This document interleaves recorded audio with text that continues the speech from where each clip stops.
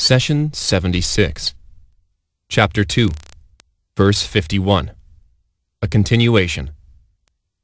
And we appointed 40 nights for Moses, and then, while he was away, you took to worshipping the calf, while you were wrongdoers. Chapter 2, Verse 51.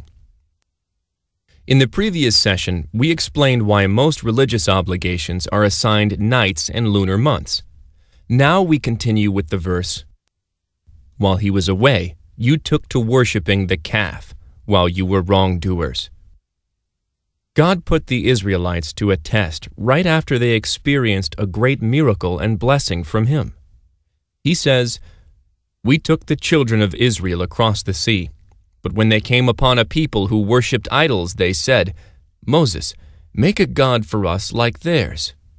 'You are ignorant people,' he replied." Chapter 7, Verse 138.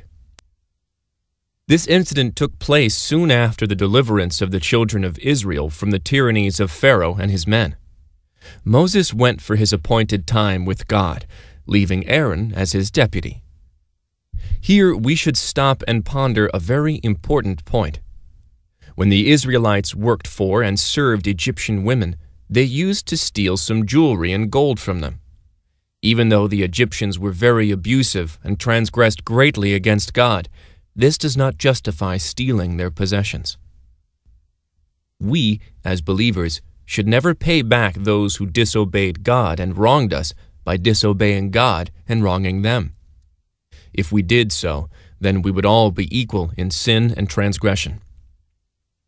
Take the example of the person who insulted Abu Darda, a great companion of the Prophet. Upon finding out, Abu Darda wrote to him and said, "My brother, do not exaggerate in cursing and insulting me, and leave space for reconciliation, as I do not reward the one who disobeys God in my regard, except by obeying God in regards to him." The Israelites stole jewelry from Egyptian women. Thus, God made this same jewelry a means of testing them. Satan had tempted the Israelites to forsake the worship of God, and a person named Samiri melted their gold and jewelry and turned it into a hollow golden calf, which made a peculiar sound when the wind passed through it. Samiri convinced them that the calf is their God and the God of Moses. The gold from which the calf was made came from theft and unlawful means, as the following verse illustrates.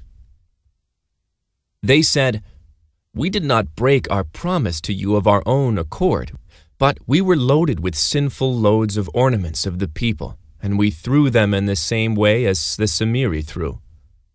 Chapter 20, Verse 87. You and I should learn a very important lesson from this historical event. Things attained unlawfully always prove to be evil for their owner and bring on bad consequences. Nowadays, people often refer to this as karma. The Prophet, peace be upon him, said, "God is good and pure, and he only accepts that which is good and pure. Allah has commanded the believers with what he commanded his messengers. He said, 'O messengers, eat things good and pure, and do righteous deeds.'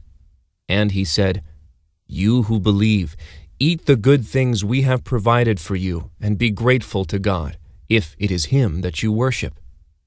Then the Prophet, peace be upon him, gave the example of a man, so tired from long travel that his hair became messed up, and his clothes tattered and covered with dust. He raised his hand towards the heavens, and prayed, 'O my Lord, help me.' While his food is from unlawful means, his drink is from unlawful means, his clothes are from unlawful means, and he lives from unlawful means. How can his prayers and pleas ever be accepted?" This is what happened to the Israelites. They stole from the Egyptians and earned harm for themselves. God said, describing them, "You took to worshipping the calf, while you were wrongdoers."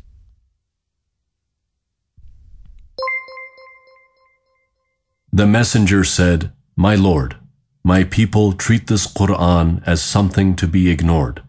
Chapter 25, verse 30. Do not abandon God's book.